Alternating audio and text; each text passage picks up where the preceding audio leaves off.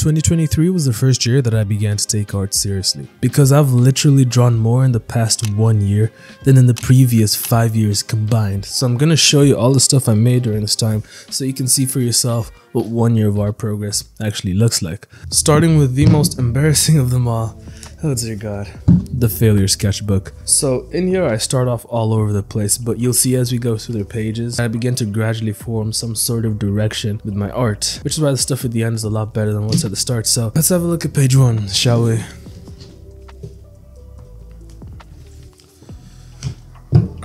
Don't ask. Inmate CX079A, huh? Look at that, magnificent. Picasso, come outside, I just want to talk. So I actually don't dislike this page. It's a pretty decent starting point, although her eyes are so far apart for no reason. And I skipped the hands here and okay. I still skip hands to this day, so fair enough.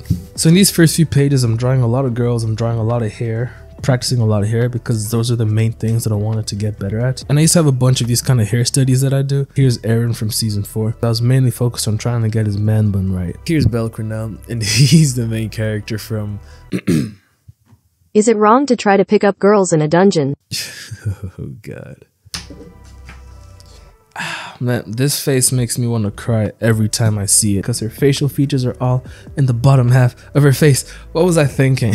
So as you can see at this point, I'm still deep in the art trenches, but I was determined. I was like, yo, by the end of the year, I'm gonna be in a completely different level. And to start that off, I thought to myself, oh, if only I knew perspective. So I began to follow this Dan Beard Shop playlist on YouTube and just began practicing perspective.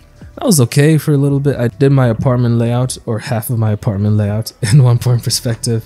Did my room layout in 1 point perspective. Then I got bored because drawing a bunch of lines can only be so exciting, right? Then I thought to myself, oh man, if only I could draw hands. So I started practicing hands, and as you can see at this point, I'm still super all over the place. I'm jumping from drawing girls to perspective to hair, now to hands. Like, I had absolutely zero direction, but to my credit, I really was trying to work on my weaknesses. So the next few pages here are just hands practice. Start off with some basic hand positions, then I got a bit confident and tried to do some more complex hand positions. Keyword trying. And I was drawing a lot around this point, mainly because I wanted to start uploading videos to YouTube again.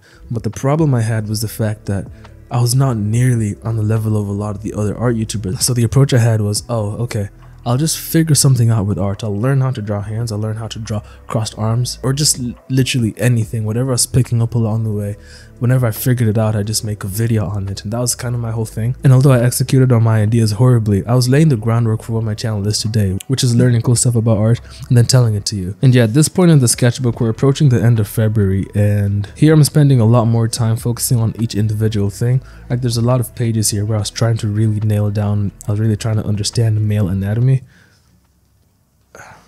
as opposed to just doing 3 pages on perspective and then getting bored and moving on. Alright, so that's most of the sketchbook, and on a scale of 1 to 10, I'd probably rate it a solid okay, sketchbook 2. I kept this from March to kinda July. The reason I say kinda is because early in July I ended up completely abandoning the sketchbook, like completely. But regardless, this is where like I really start to figure stuff out. Well, like, this is where a lot of the good stuff happens. And by the end of this, I'm a completely different artist to what I am at the start. So, and like from page 1, you can already see a massive spike in my understanding of anatomy. So stupid. Anyway, the real first page. These are pretty decent, except this, because I sucked at drawing poses from the back, which is something I end up working on a few months down the line. But for now, this is what we're working with, and I'd say it's actually a lot better than the first page of my last sketchbook. Cause I'm trying a lot more things, like I'm drawing full poses and stuff like that. And look, I didn't skip the hands this time. These 2 pages are probably around 2 months apart from each other, and the progress is okay. At this point, I hadn't yet quite hit my first spike, but I was just still out there. I was on that daily grind trying to figure this whole thing out. And I don't know if you've seen them, but there's these kind of drawings I used to come across on Google Images, and I don't know what the style is, but I absolutely love that style, and that's exactly how I wanted to draw. So I began to reference a lot of characters in that style. And after doing this for a while, I began to improve, and I was like, yo, these are some of the best figures I've ever drawn, and I began to feel all confident. So I tried to draw some pages from imagination, just like everything that I've been referencing so far, and nope. I remember feeling so deflated when I did this page, because I thought I understood how to draw poses a lot better, but alas, Sometimes art gives the most brutal reality checks. Oh yes, the perspective arc. So I get back into practicing perspective again, but this time I'm a lot more determined. I was committed to learning perspective from this book I got, and like every morning I would wake up and first thing I'd do is get this book out and do like maybe 2 or 3 chapters.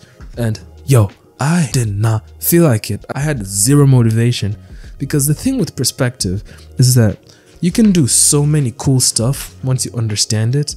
I mean, but at the start, it's just lines. It was so boring to me. But I was able to slog through it. It was usually the first few minutes where I'd like really not feel like it. But after that, I'd get into the groove of stuff. And I'd actually start having fun learning all this stuff, right? But it's just mostly those like first 3 to 5-ish minutes of the session that was always the hardest to get through.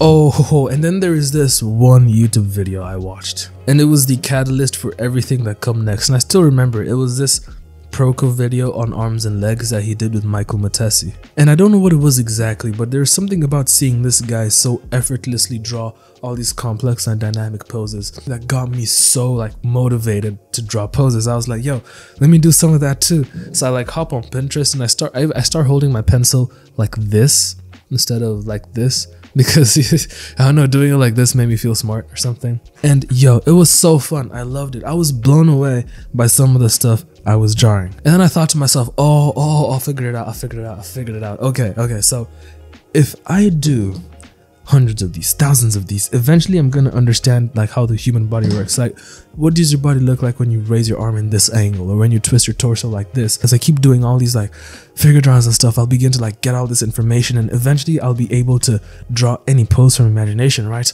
Oh god, that's so cool. So that was kind of my thought process at the time. So 80% of the rest of the sketchbook is just, you know, all these poses, me referencing poses. And although it's not how I practice art right now, it was like a massive revelation to me. You have no idea how proud I was of so many of these drawings at the time. So although looking back, I noticed so many mistakes with all this stuff, at the time, the progress is pretty sick. Because remember, just a few weeks prior, I was doing stuff like this. So after a while of doing all this figure drawing stuff, I wanted to start this challenge where I'd draw 100 poses over like the next 2 or 3 weeks and then just see what happens. This page right here was gonna be the before and after. I even recorded myself drawing it, and they were all from imagination, which is like, again, a little bit better than what I was doing from imagination just a few weeks before, you know what I mean? And the idea was I'd do like these from imagination, and then after that I'd go into drawing 100 poses referencing from Pinterest. And then after that, after the whole like challenge, I'd do another page where I just draw poses from imagination, and I compare like my before and after just to see what would happen. And like right here, I even wrote day 1 right here. But I never finished this challenge. I did about 30 or 40 if I remember correctly. Although I actually did end up making that video like a few months ago, but I did the 100 poses in 5 days like a lunatic. And I was also still doing a lot of perspective stuff in between these figure drawings. And the thing I'd had was I'd do a few chapters of the book in the morning, and then later in the days when I do all the figure drawing stuff. As we come into June, I had this anatomy book, and I'd actually started reading it now because I had all these poses I was drawing, but I wanted to have a much deeper understanding of anatomy. But I mostly use this book for just the skull, the rib cage, the spine, and the pelvis, because when I plotted down the human body, these were the major structures, and I especially wanted to understand the pelvis and the rib cage because these are the 2 structures that are most different between the male and the female body. So I worked on this for a bit, and the thing I had was I'd take what I'd learned from the book, like the anatomy stuff, and then later in the day I'd like apply it by referencing the poses off of Pinterest using what I'd learned from the anatomy book. So, you know, I had a bit of a thing going, I had a bit of a structure going, and things were slowly coming together, and I was like in a much better place than what it was earlier in the year, where I just like do 3 pages of perspective, get bored, and then do whatever. I was also doing a few hair sketches, again, Belle Crenelle, because I don't even know what I was doing. And then right here, for the longest time, this is the last page on my sketchbook. And I remember making this in early July specifically because I was in South Africa at the time. And after this, I just completely abandoned the sketchbook. And the reason I did that was this guy. Now, I got my tablet, my first ever tablet in like around April. I used to use it here and there, use it a bit like in June, but in July I just completely abandoned my sketchbook and went 100% digital. And obviously I use my sketchbook a lot more nowadays, but at this point in the year I was fully in my digital arc. And if I had to say, about like 60 or 70% of all the progress I make throughout the year happens from this point on, because this is just where I lock in. And this is like the first tablet I ever got, because I always only drew on paper from childhood. So I was determined that the first piece of digital art that I would make was gonna be special. I was gonna do this original character that I'd created about 4 years ago. His name is Alagi, and Alagi is the Greek word for change, and 2020 me thought that was a cool sounding name. So like, yeah, whenever I name OCs, I just type English words into Google Translate and translate it to like Latin or Hebrew or Roman to try and come up with unique names. So yeah, it might be a bit weird to Greek people watching. It's like, hey, what's your name? My name is Change. So stupid. So this is how it came out. Not necessarily a masterpiece, like the line arts, you know, could be slightly better. But as the first thing I ever made on the digital medium, I liked it. So it took me a while to get a feel for this whole digital thing, mainly because the pen just felt a bit weird on the screen. It was like, it was not what I was used to. I was only ever used to sketchbooks and pencils and stuff. So this whole thing took a bit of getting used to. And at first I was just having fun with things, especially because I never used to color, like ever. As a kid, I'd show people my art and they'd go, hey, you know, this is good, but you know, you should add some color, you should get some colored pencils. And I just go, nah. So my use of color is just super amateur here. I even have this one abomination of an art, let me find it, this abomination of a painting. So this is the reference, and I thought I was smart. I was like, yo, I'm about to pull a light Yagami, and I told myself, yo, I'll just color pick from the references and my colors will be perfect. Ha ha ha ha ha ha ha. No, it did not quite work out like I'd planned. To this day, it's probably the worst thing I've ever made on digital art. So after yet another reality check with art, I had to find a solution, and I began to do all these still life studies to try and gain a much better understanding of color. So actually at this point in the year, we're still in June. So the stuff I've shown you so far is stuff that I was making when I still had a decent balance between digital and traditional art. Like, you know, I do a bit of work on my sketchbook here, a bit of stuff on my tablet there. But as we go into July, I kind of just sat down and really got my routine in order. And I just told myself, yo, it's time to just go all in. And I've mentioned in a video before that there was a point in the year where I just draw like crazy. And it was here, like for the next month and a half, I'd average around maybe 4, 6, 8 hours a day, like just drawing. There was no school, no work, just draw. I started off doing a lot of shading stuff because I wanted to really understand how to shade the human face and all that. And I'm still doing a lot of Belcranel hair over halfway into the year. That's kind of crazy. I tried to work on like a new piece on a regular basis, but alas, I never liked them because again, I sucked at anything past the sketching phase. So because of that, I was like, man, I just want to learn more about digital painting in general. So I ended up coming across this video by Cynics, and in here it talks about value distillations, which is an exercise where you take a reference and you paint it in just 2 values, background included, and like avoiding lines on all costs, just blocking shapes onto the canvas in just 2 values. Yo, it was so hard because it was so opposite to what I was used to, which was just lines and messy sketches and stuff like that. So it was completely out of my comfort zone, but these were cool. It was a lot of fun to do a lot of these, and some were horrendous, some were a little bit bearable, and some I actually really liked. I was super proud of a lot of these. And you know, as we go into August, towards the end of August, you know, getting back to school and stuff, I'm thinking to myself, man, I don't got time for all this 8 hours a day drawing business.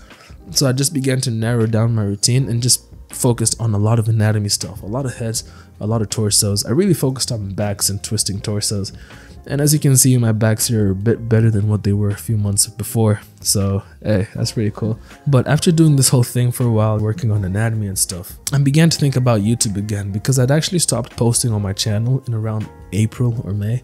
And I wanted to start posting again. So in around October, November, I was doing a lot of YouTube stuff.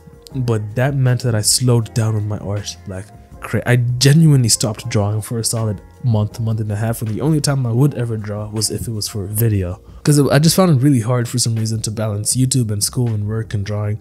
But I eventually, you know, got my schedule in order, began to like work stuff out, and around like November, late November, I started drawing a lot more. And here we come back to the sketchbook, the one that I abandoned months ago. And I sketch in here a lot more often nowadays, at least a handful of times a week. And comparing some of this stuff to the stuff earlier in the sketchbook and even the stuff in my first sketchbook, the progress is pretty good. Although earlier on I was jumping around, I had no idea what I was doing. I slowly but surely began to understand stuff and began to progressively make tweaks to the way I was approaching my art. Where I'm nowadays in a much more structured daily routine and I'm improving consistently. And that's fun because I look back at my drawings from 1 year ago and I am absolutely disgusted by them. It's cool to see how things are going to be in another year. So make sure you stick around for part 2 coming January 2025. Something like that. Something light.